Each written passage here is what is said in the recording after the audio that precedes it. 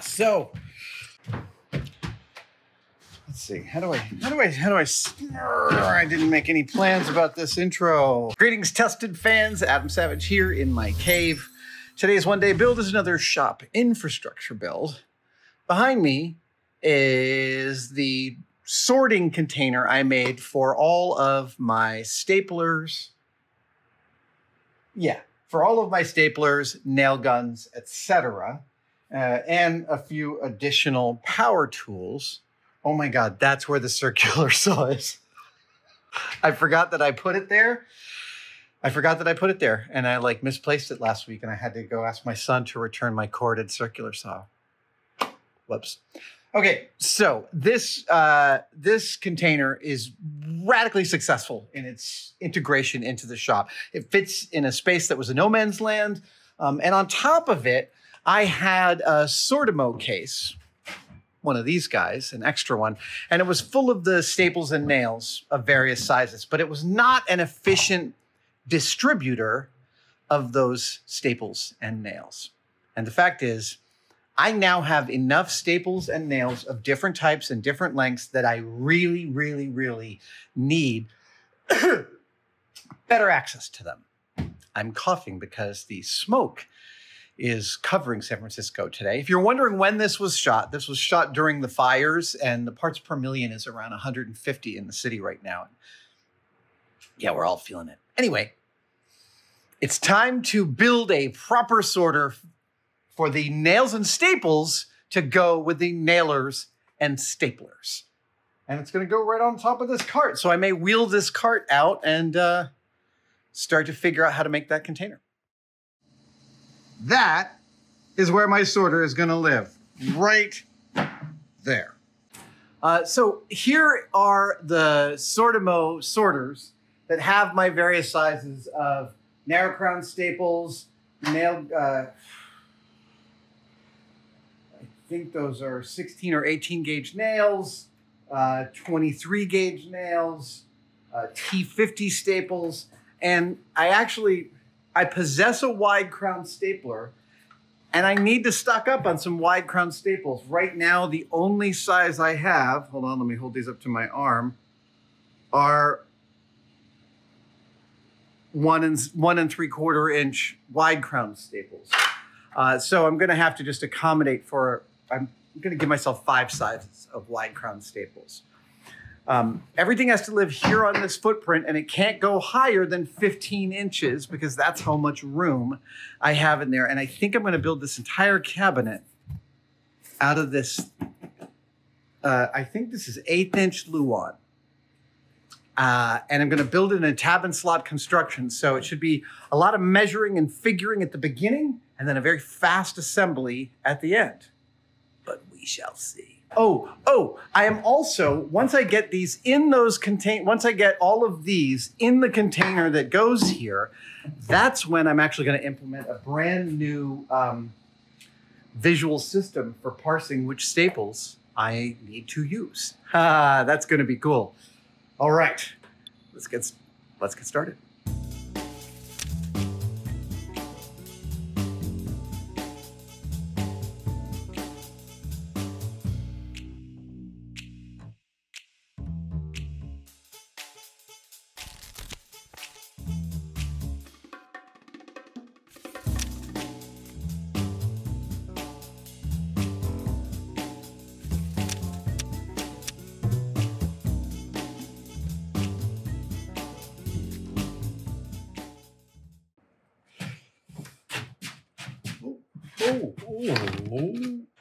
I have all of the pieces of wood cut out. I am going to make this sorter for staples, 8 bins across and 3 bins high. That gives me 32 spaces. I have 31 bins, gives me 1 extra space.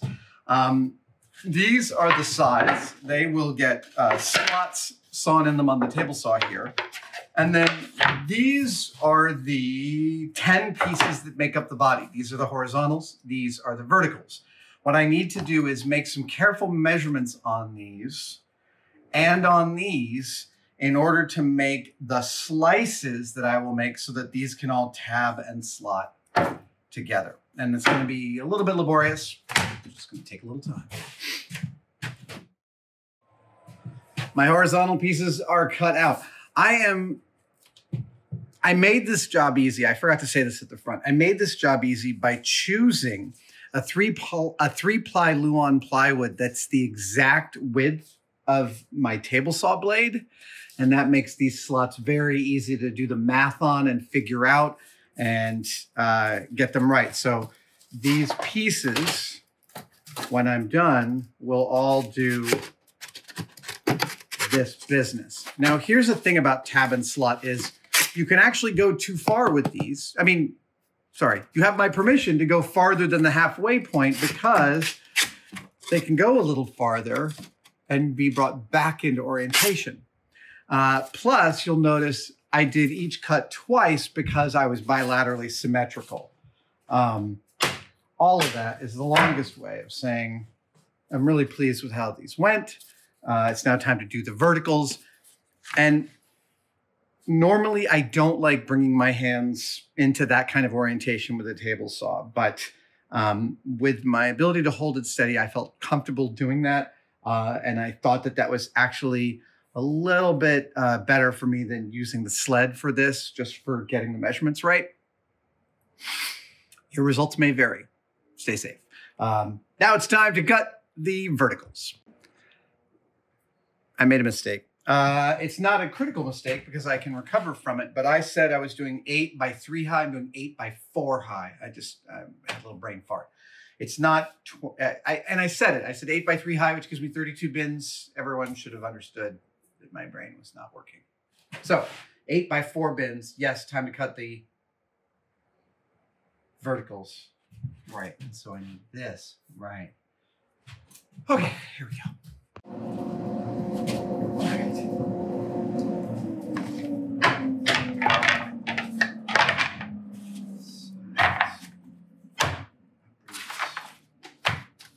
Horizontals, back, top, and bottom. So I have all my pieces of wood cut out. There we go. It is a total of 7, 8, 9, 10, 11, 12, 13, 14, 15 pieces of wood. There's a particular reason I love tab and slot construction.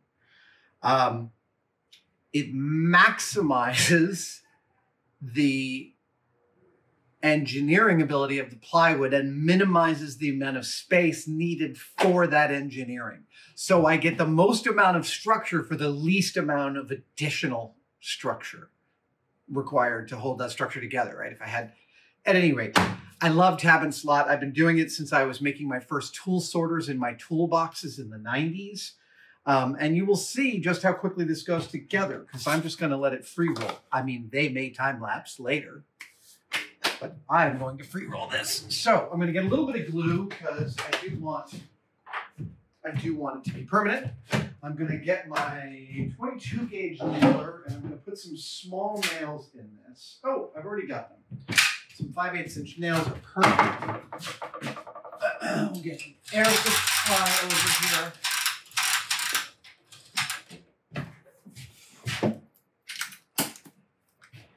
Air Supply.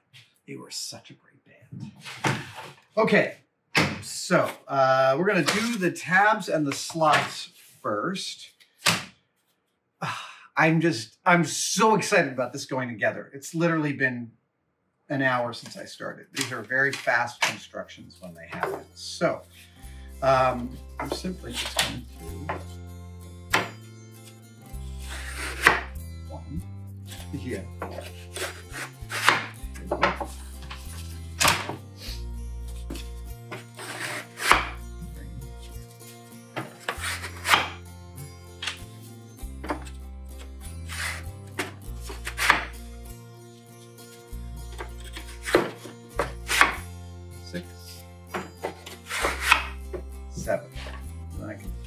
That over and start to feed these guys in. This is where it gets a little bit fiddly, where you just got to kind of, come on. Anyone who's done this knows this particular dance. It's It's not overly complicated. It's just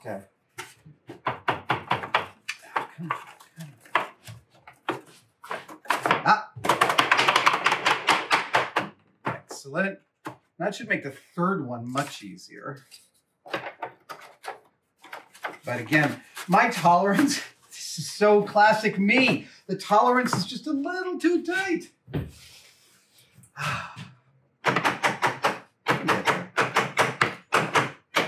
Nothing that a little...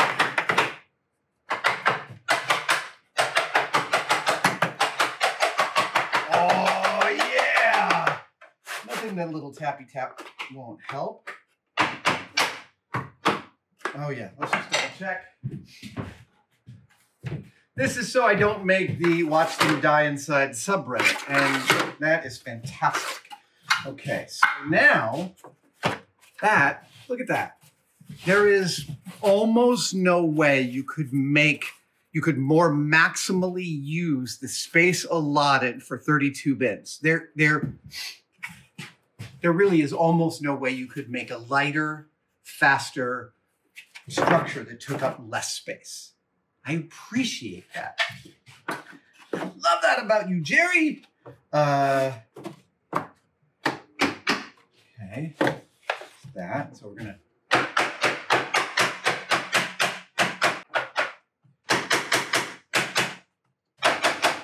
You can hear when it's hit bottom for the most part.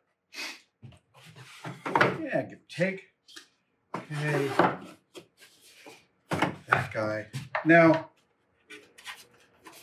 Okay.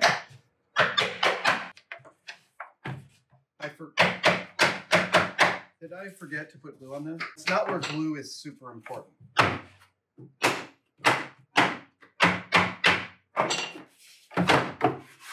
Where glue is super important is more on the top and the bottom. Yes.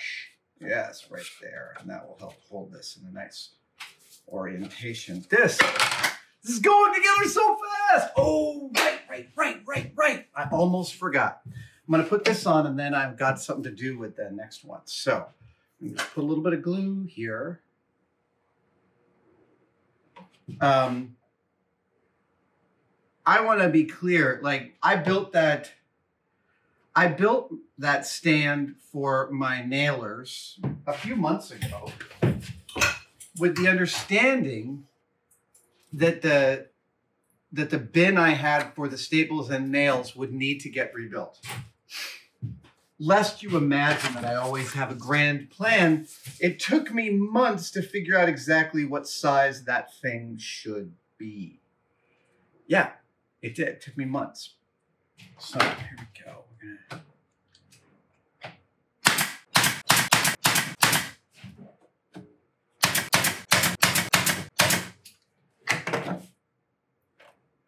Nice. Okay, so I have some of my bins. 2, 3, 4, 5, 6, 7. Some of my bins only go halfway, and I don't want them to go farther. So I actually need to sock in just a little stop. And I'm just gonna, you know what? I'm just gonna do that with hot glue.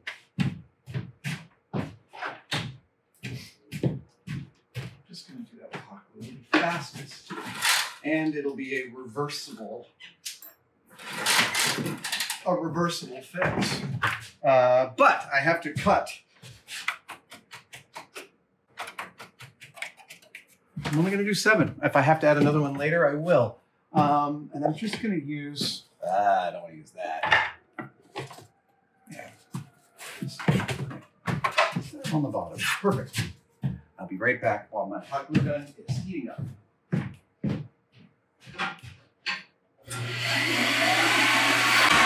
I was all set to use this piece of wood, and then I found a scrap over on the bandsaw, and I just cut these guys out. They're perfect. They're absolutely perfect. So we're going to just put one. Yeah, that's what we're going to do. Just like that.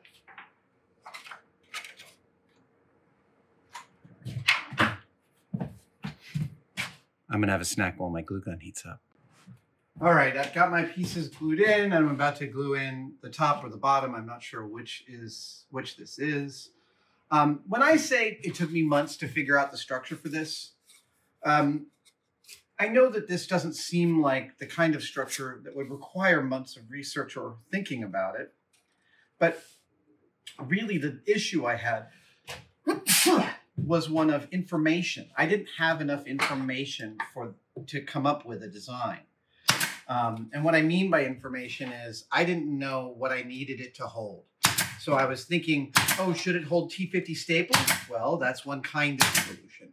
Should it hold all of the staples in the shop, or should it hold some of them? Or you have to come to answers to these questions in order to figure out the structure that you want to build to hang on to stuff. So that's what I spent months doing, kind of assessing as I was going on projects what sort of, I'm going to get a better state.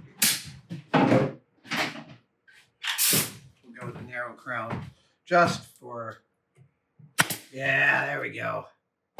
Not going anywhere. Yep.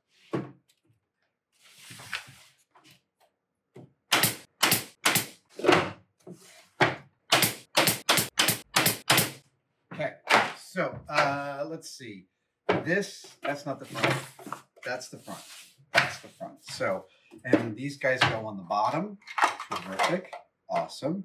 Oh, right. And now this guy goes on the back. Right. Okay. So this is one where I really didn't give myself enough room, and this is the last big piece of Luan I have. Is it? Jeez. Gotta have something. Oh, I see you down there. Hidden pieces of wood. These in the shop. Nope, that one's too good.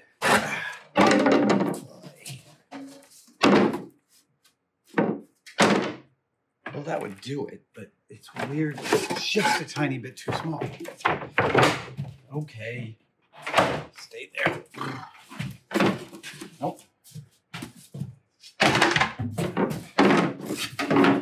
This one too. You know what? Yeah, we're just going to go with that.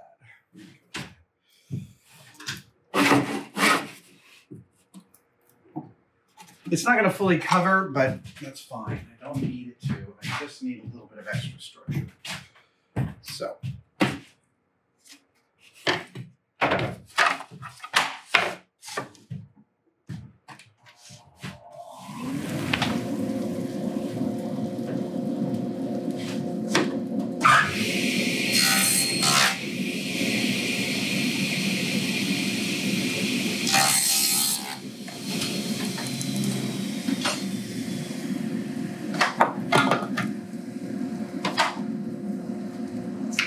That's the back. That's the back.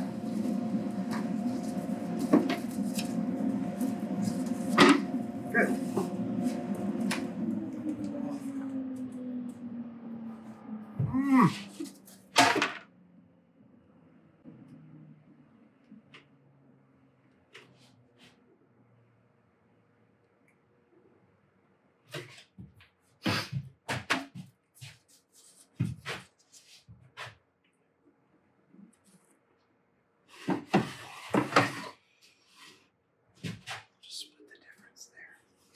I don't want to toenail into Luan anyway.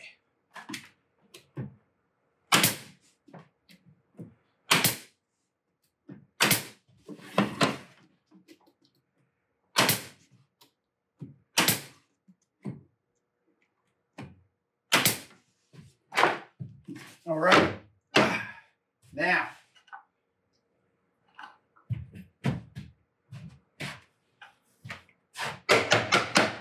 We're making great guns, great progress. The question is, what's the top and what's the bottom? I think that's the top. I'm going to label it top. Yeah.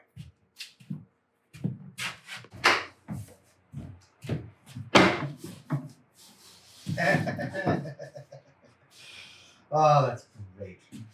Look at that. That's just glorious. All right. So I'm going to hold that down.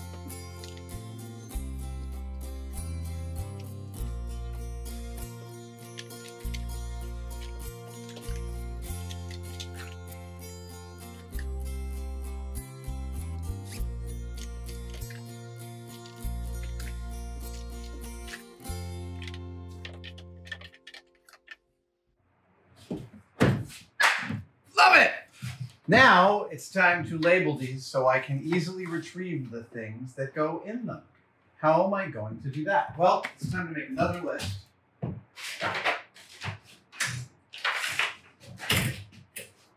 It's time to make another list. And this is the list of the broad categories of staples and nails. And then it is the list of what each of those labels has on it.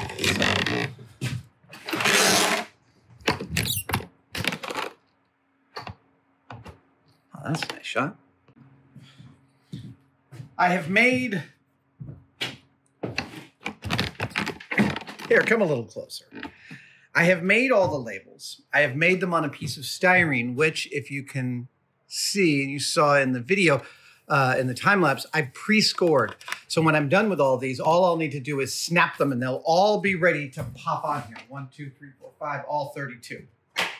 But these labels, here you can see each one, I've got 23 gauge nails. That's the measurement up top. That's the most important thing, is the measurement. So I put it up top, but this isn't the whole label. Oh no, because I am now going to glue an example of each of the staples and nails exactly on the label itself. Every shop I've ever seen that did that was an intuitive place that was exactly the kind of sorting and arrangement that makes me happy. I need the visual. It's all about communicating the information as fast as possible about what you need, and this is how to do it. It's not the that I wanted. Okay, so now it's, I'm going to do this on the time lapse because it's, it's going to take me like 40 minutes just to do this. Pull out one of each of these types of things and glue it right here with some cyanoacrylate glue. Let's get a little perspective.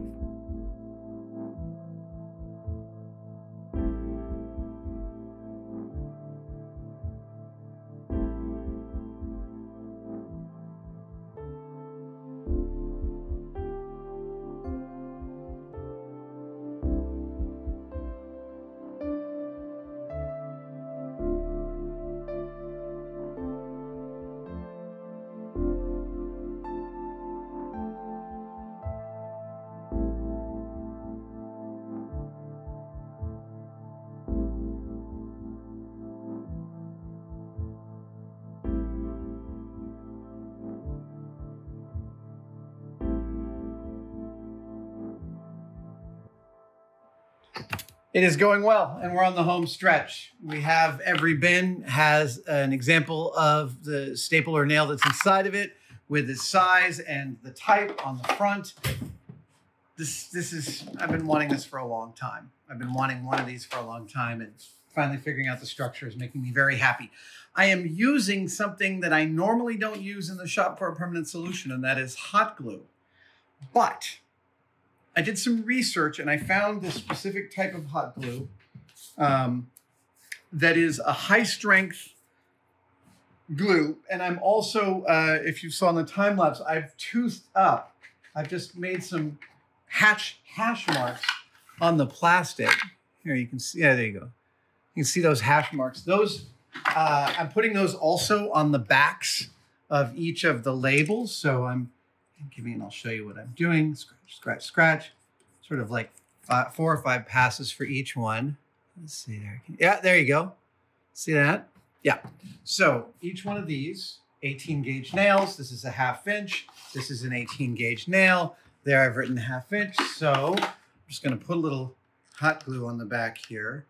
And I hope that between the tooth and the use of the high strength hot glue, that this will stay.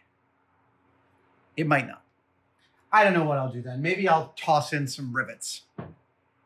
Actually, I can toss in 1 rivet on each one of these. I don't have the energy today. No rivets, but if any of these falls off, rivets. Okay, we can go back to the time lapse. Well, you saw me pull out the drill. I got all the labels on here. And then I was thinking, every shop I have ever seen that had bins like this, many of them, the labels had fallen off. Every shop. I mean, I love the organizational ethos, but it clearly comes with a caveat, which is, these are abusive environments. They're hot, they're cold, people bang around, things get thrown, things drop. And so I was thinking, I should just add rivets. It's going to take me an extra 10 minutes on this build. And frankly, it's those little decisions that I've started to make more and more and more. And they have to do with that commitment to just the right amount of craft. Like, I could have not put rivets in here, and it would have maybe taken me months and months and months to get around to putting rivets in there. But if we do it now, I never have to think about it again. I know that these labels will always stay there. Now, the staples themselves might fall off after a few years, but that's easy to put on. The label takes a little more time. And when something takes a little more time to repair, it takes longer for you to get to that repair. So, I keep saying we're on the home stretch. Maybe I don't say it to camera, but I keep saying it to myself.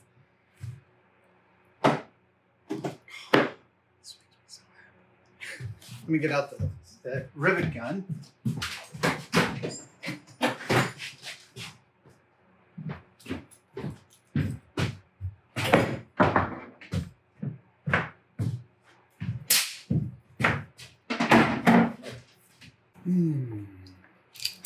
Okay. So now we're just going to burn through this nice and quick. I'm just going to put you know what? I'm actually going to play. Let's talk about assembly lining here. So as you notice, I kind of did every operation I did on each of these bins. I would complete the full set of operations. And the reason I do that is because assembly lining is faster than, if I just took each one of these bins, drew a separate label for it, glued it on, and put it in the thing. And then there's this other aspect that I do, which is as I'm going, I manage my, let me get my thoughts in order. The other thing that might not be the obvious component of this build is information management. I talk about order of operations all the time on the mill, on the lathe, and even with soldering brass, but it really matters here too. So first I took out all the staples and I laid them out in size order. Then I managed to make sure I had enough containers to hold them all. Then once I laid them all out and put them in the containers, I made a little side label on each container so that I could double check that one, the right size was in there, the right label was going on. And each time I attached a label, I was making sure that that label was going on the bin that it should be going on. There's a famous story about the sea change that Federal Express initiated in international shipping. And the sea change that they initiated was that FedEx, I think, if I remember the story correctly, FedEx was the first company that considered the information about their package to be as important as the package itself. The package has no value unless they know where it is. And so they treated the information about where the package was with the same assiduousness that they did the packages themselves. And when I'm doing repetitive projects like this, and you've seen me do them and you've seen me screw them up, when I've screwed them up, it's because I have not been managing the information about what I've been doing. And especially when you've got you saw this. This is a fairly, really straightforward, simple half-day build. And yet there were many opportunities for me to screw this up. The other thing to think about when you're thinking about multiples. Years ago, I was working on a project with Jamie, and it was this big sphere with detents all around the sphere, I think 105. And the mechanical aspect of building this sphere and putting the detents on it was not overly difficult. But when you have 105 things to deal with, every change that you make that you have to do times 105, it's going to suck up time. So when you have highly repetitive projects like this, you really want to manage your information, manage your time, and know that, if you have 105 things to do and you've got to do an operation that lasts 5 minutes on one of them, That's 500 minutes. That's 9 hours, give or take. Yeah, that's a full day. 5 minutes to fix one thing, a full day to do them all. And that's if you don't stop. Realistically, it's like a couple of days. All right, now we're gonna go through and maybe they'll ramp this with sound because that'll be fun. I think I'll start on the bottom.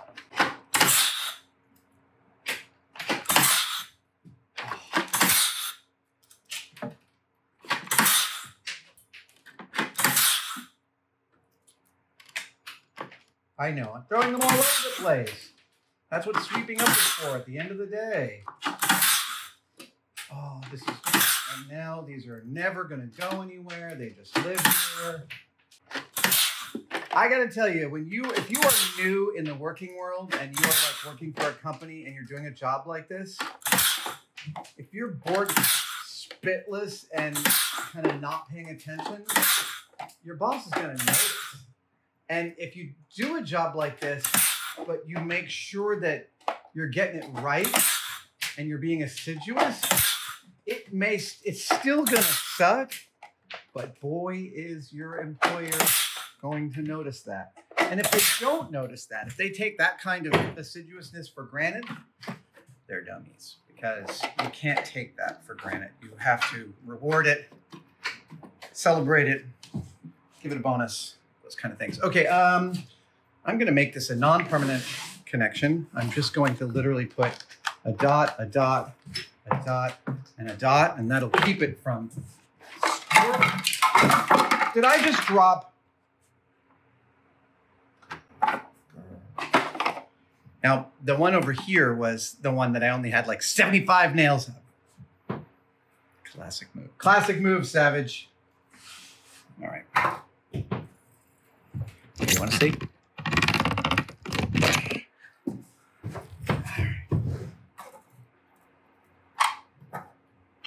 Yeah, see, I didn't have nearly any 3/8 nails. This also helps me inventory and make sure I know what I have in stock and what I don't. Okay. There. That's all that's built. 1/2 inch and 3/8. And the rivets go back. Rivets go back.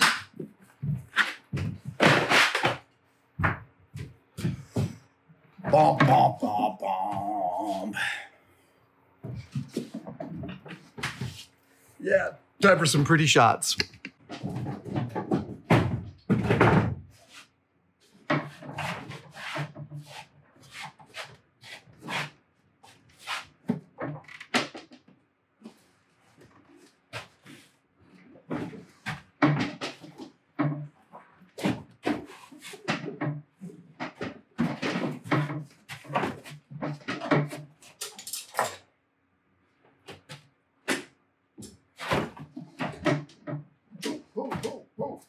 Hey.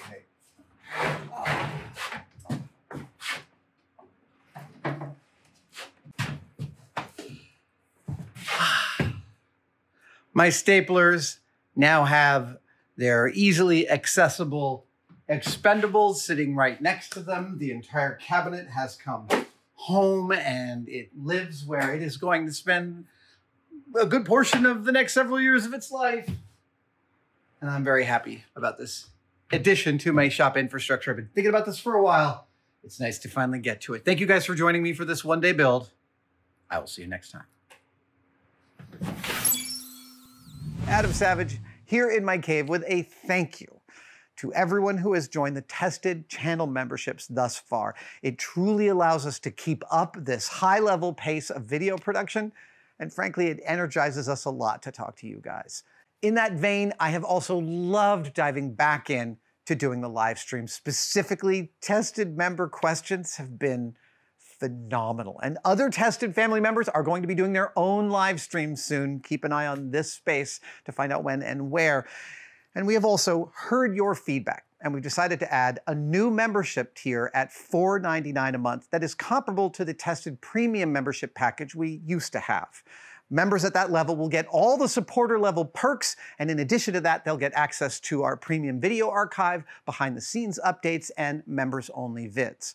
Of course, tested patrons still get the most access to me and the team. They get build diaries, first dibs in the Q&A, and influence in future builds that you'd like to see us make. So we hope you'll click join and find out more about tested membership levels, and we truly hope you will actually join. Thanks, guys. I'll see you next time.